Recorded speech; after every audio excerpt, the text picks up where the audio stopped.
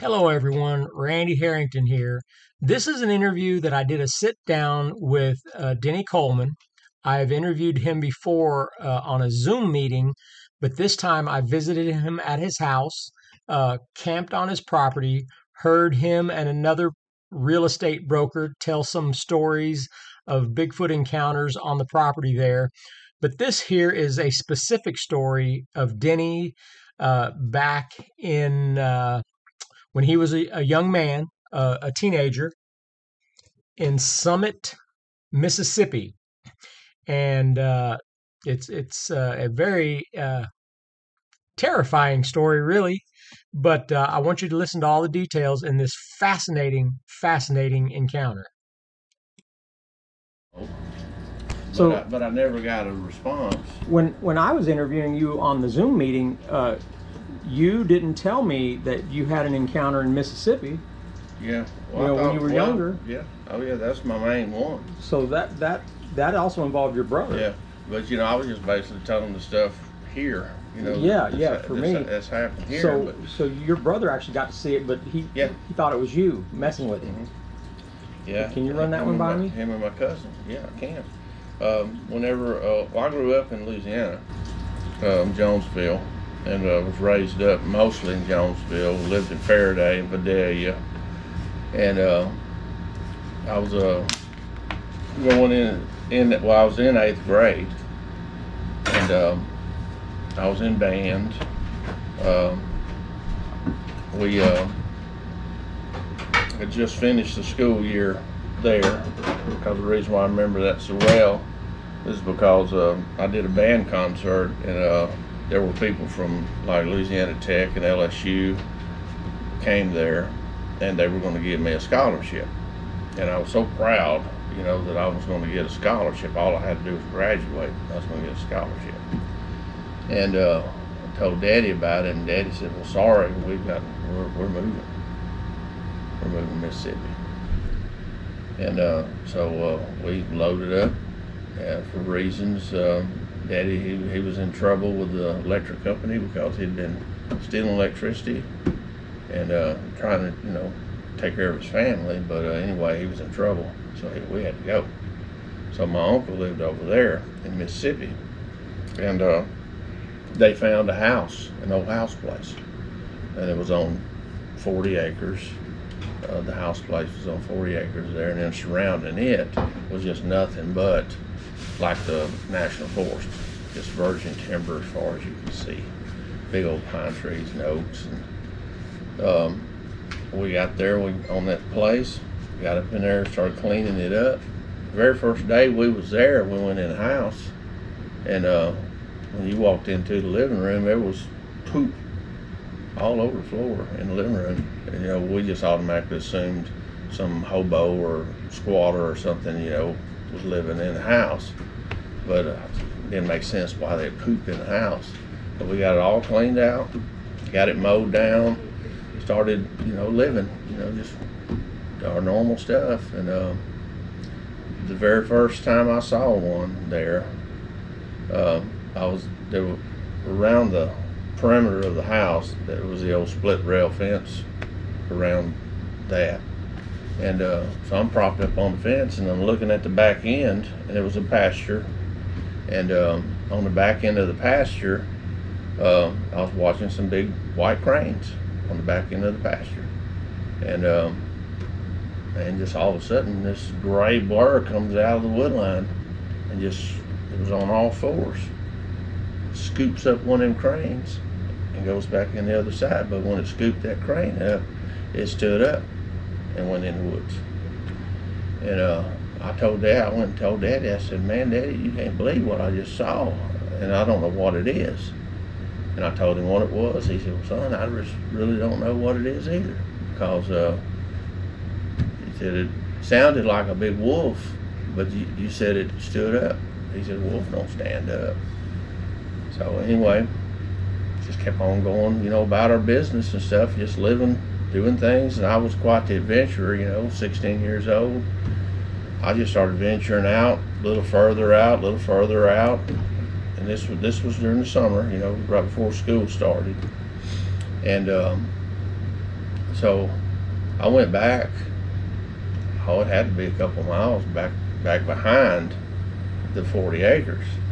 And I found a place back there. It was beautiful. It had live oaks.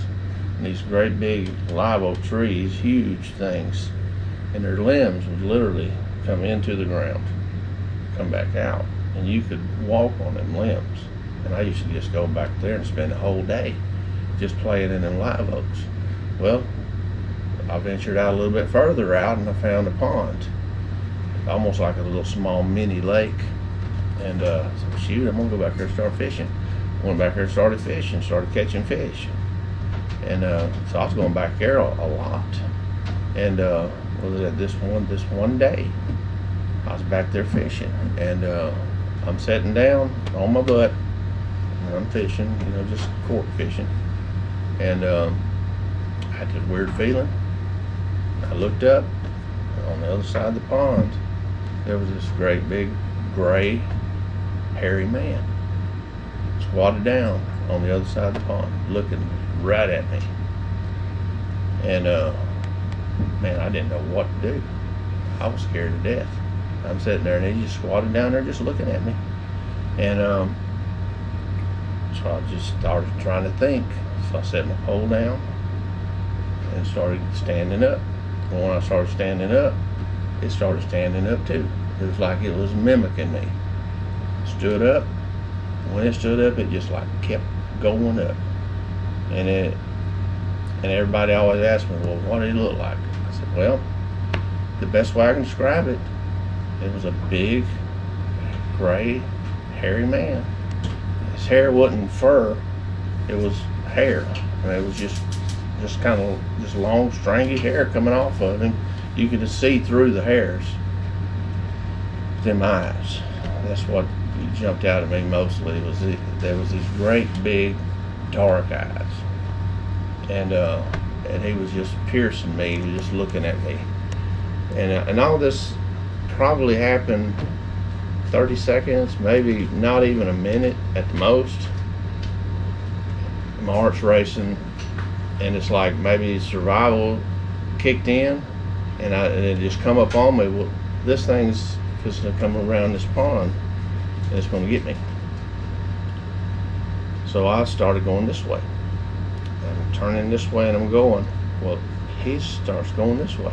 Like that's the way you were going to go, so he was going to go that way? Yeah, he was coming around this way. Well, I know if he gets around this way right here, then he's got me. Because, I mean, there's no way that I can get away.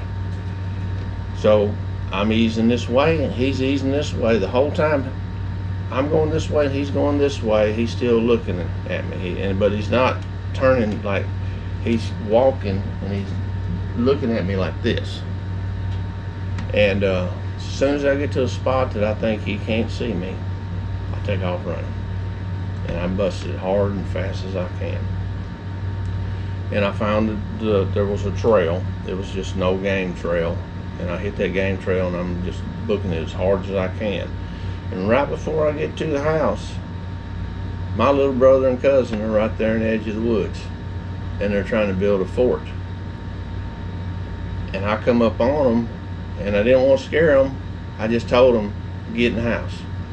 I said, Michael, get in the house. And I get to the house, and right about the time I'm just open up the front door, they bust in behind me screaming, just screaming.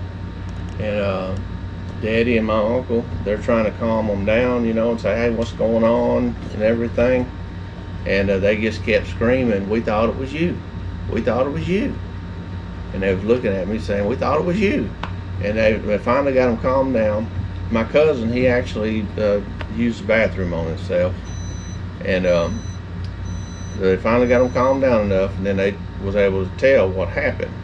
Well, they thought that I snuck around behind them, and then I was going to sneak up on them and scare them. Because I had a gray shirt on. I can remember I had a gray shirt on. And it was like a sports shirt. It had a number on it. And they said we was laughing because we was going to turn around and say, we got you. And when they turned around, it wasn't me. It was him. But he wasn't squatting down. He was standing up, and he was right there on top of them. I'm talking about from here to the wall there, good 15, maybe 10 feet. And so he thought he was still chasing you. He thought he was still chasing me. He came upon your brother and your cousin. Came upon them. How old were they? Let's see, I was 16. My little brother, 12. Yeah. Wow. Yeah, 11 or 12 years old. Before we get any further, can you tell me what part of Mississippi this was in? Yeah, it was in Summit. Just outside of Summit? Outside of Summit, Mississippi. 5 miles exactly, because I would jog 5 miles because I was trying to get myself in shape for football. And I would jog 5 miles to the store that was in Summit and 5 miles back. So do you know, was it southeast, southwest, northeast, northwest from Summit? I've tried my best to find it on the map, and Summit looks nothing like it did back it did then. I mean, it's actually it's probably the suburbs in the area that you lived in now. Probably so. I remember it was a dirt road, that we lived on, and I remember that it was exactly 5 miles into Summit. I can remember when I would leave the house, if the house was facing like east-west, it would probably have been east of, actually our house would have been west of Summit. Yeah. Okay, so let's get back to where, at this point, your dad and whatever else adult was there was starting to bring everything to calm down so they could hear what happened. Got it calmed down, and they said, what did you see? And they saw the same thing I saw. They said it was a big hairy man standing there, and they ran. And when they ran, it ran right alongside of them, but it stopped right at the tree line in front of the house. And the tree line in front of the house was only probably about 100 foot to the house. So it stopped there. Daddy looked at me, and I told Daddy, I said, that's what I was trying to tell you. And I told him the story. I went to the pond, and my fishing pole's still there, I'm sure. I never went back. If the pond's still there, I guess it would be, unless they covered it up or something. But I told him that what happened. Well, him and my uncle, they got the guns. They went out to the woods, and of course we went with them. And we're all looking around the woods and asking Michael and them, where was y'all at? Where was it at? And sure enough, there was these hairs, these long, silky gray hairs, and some of them had a reddish tinge to them. Wow. And so they gathered them all up. They put them all in a bag, and I'm talking, it was a lot of hairs, and they gathered them all up and put them in baggies. Did you and your dad ever have a conversation about your previous sighting of the gray one snatching the yeah. Oh yeah, we did, because we had other encounters, different types of encounters. Like I said, whenever it did this right here, it started being intimidating. It was throwing stuff at the house every night. It would get in the wood line right there, and it would just make these whistle sounds out there. And did it for a while. It threw stuff at the house. It threw, and it was obvious that it broke the limb out of the tree, because it was you see a storm hit, and it breaks the limb off a tree, how it kind of is real fresh on the bottom side. It took a limb, and a big limb. I'm talking about a limb, a big limb. Took that and threw it, and we had an old tin roof. Threw that, and it hit, and it went through the tent on the roof. It stuck it in through it, and we had to go up there and patch that. And it did that for a long time. And when I'm saying a long time, 2 or 3 weeks. It was just almost steady. I mean, we had a blue leopard cur that we had to put her on a leash, and she would just sit there and just go crazy, just barking right there at that tree line, and you couldn't see nothing out there. But Mama, she said that whenever she'd look out the kitchen window, she could see something right behind almost this shadow, and it's like it was just pacing back and forth, and then all of a sudden it just quit, just stopped. Like it decided it couldn't run y'all off. Everything went to normal, just totally normal.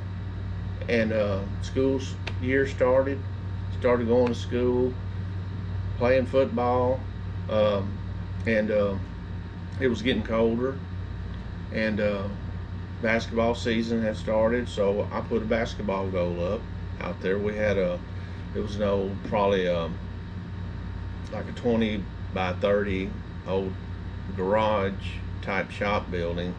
It was open on the front side, and on the back side had a great big window, open window, not glass or anything, and it's just an old garage. We didn't even use it as a garage, and but it actually had electricity out there to it, and well, I would go out there and I put a basketball goal up and I put a drop light up so I'd go out there and play basketball at night.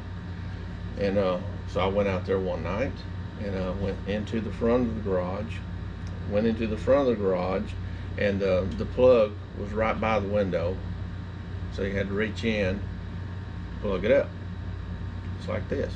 So I reached and grabbed it, was fixing to plug it in, and something reached in through that window, grabbed my arm and pulled me. But it didn't have a grip. It just slipped right off, pulled me up against the window, and I fell down on the floor, on the ground. It was just no dirt floor, and I crawled out. And ran to the house, and I was screaming. And Daddy, he got the light and the gun. Well, he got the light and the gun and took off out there, and this thing, you could hear it running across that field. It was just doom, doom, doom, doom, doom, doom, doom, and it just had this whistle. It was just whistling at us, this really high-pitched whistle.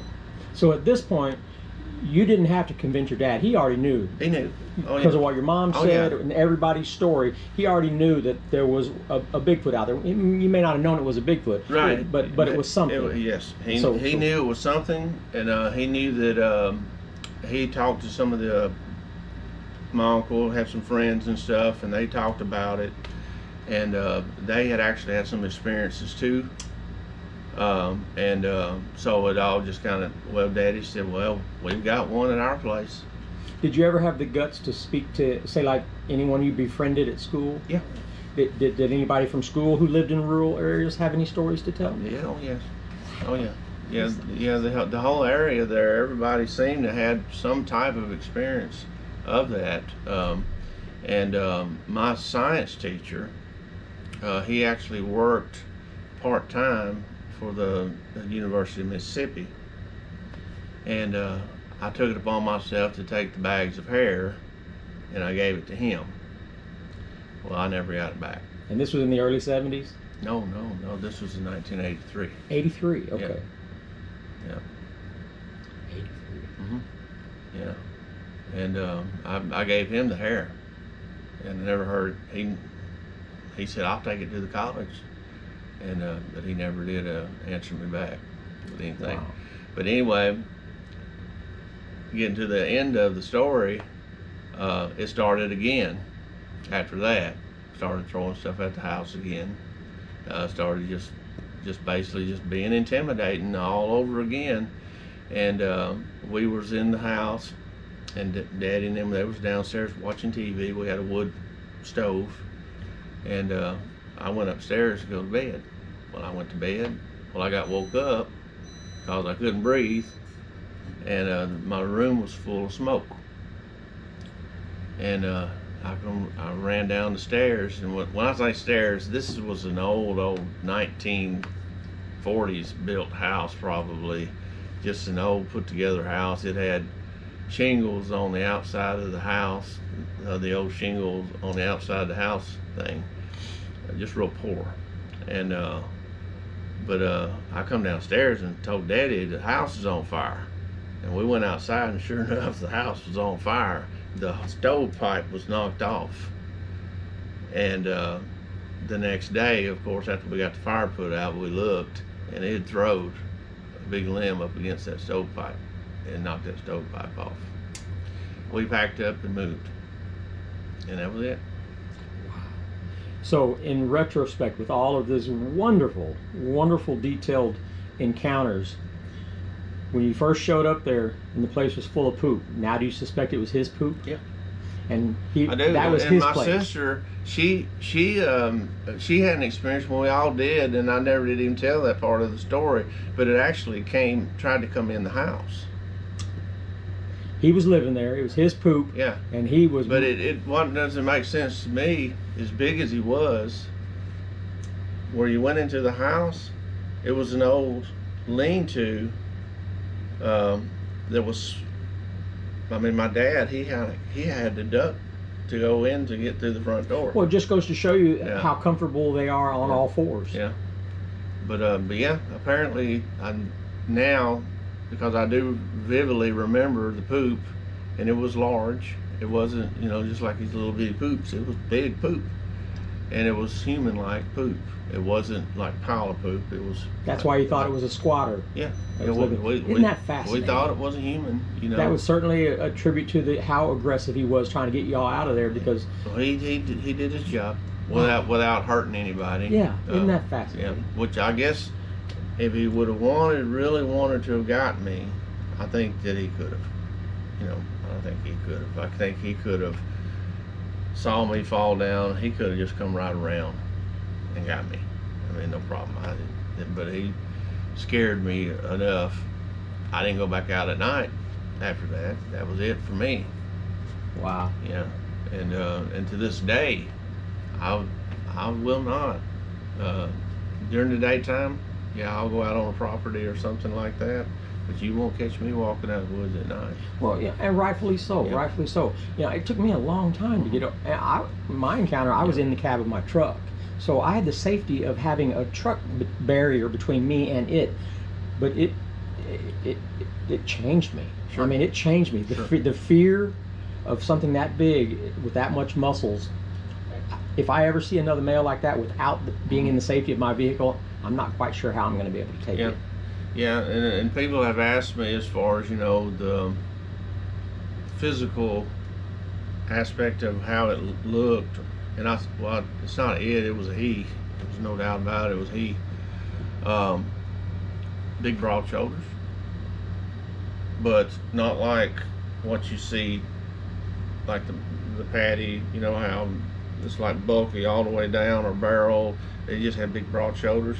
He had a V. It was a V line, but he had bigger, stronger looking legs. Wasn't furry at all. It was just more like just a covering of the skin. Yeah, I mean, I've seen some people, that probably have more hair on them, but it was long. It's obvious that you could see it, but you could actually see that it was skin underneath the hairs. Yeah. Wow. Yeah.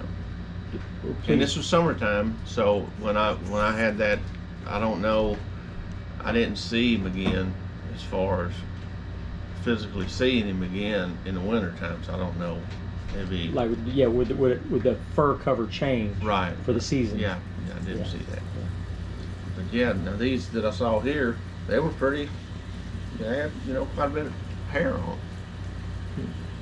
Wow, fascinating, man. That is, I appreciate that. That was really just